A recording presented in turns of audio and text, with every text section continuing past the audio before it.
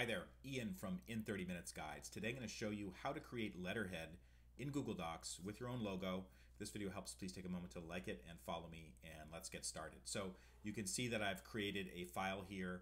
I've called it i30 Media Letterhead Template. I highly recommend using these two terms in your title for the Google Doc, letterhead and template, because that will make it easier to find it later on, because you can just use Google Drive or Google Docs to search for the word letterhead or template, and then it will show up. You can also see I've added some dummy text here, the addressee, date, salutation, body. For the regards, I have my information right here on a text file. I'm just going to paste that right over. Okay. I'm not going to link the email address because really this will be printed out in the future, so I don't want to have it underlined. Now let's get to the part about the logo in the header. So to add something to the header, there's two ways to do it. First, just double click on it, and you can see that header shows up. At this point, I could go to Insert, Image, and then Upload from Computer.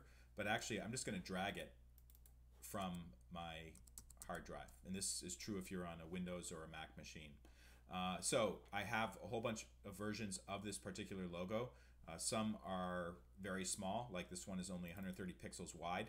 The problem with this is that it's too small to use in the letterhead. If I put it there, it wouldn't be readable, or if I tried to resize it, it would just turn into a pixelated mess. So I'm not going to use that one. Instead, I'm going to use the largest PNG file that I have. It's this one. And then just see the sizes here. So that's 3,000 pixels wide, so that's really good, very high visibility. And all you need to do at that point is just drag it into the header area of your Google Doc. Okay, so it looks kind of big, obviously, maybe too big. So what the first thing I'm gonna do is resize it, and it's very easy to do that. Just actually hold on here. So double click on it until these little blue squares appear around the edge. Grab a corner and then just kind of make it smaller, maybe even a little bit smaller than that. So it's on the left. I don't want it there. I'd rather have it either in the center. So I just use the justification or the center align buttons. So right there, or I could even put it on the right side.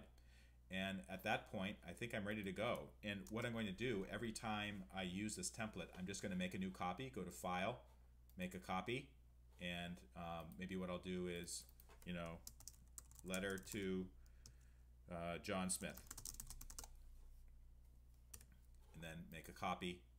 So that way I'll have a new copy of the letterhead, and I can just add the information, and then the template will just remain there, and I can use it whenever I want.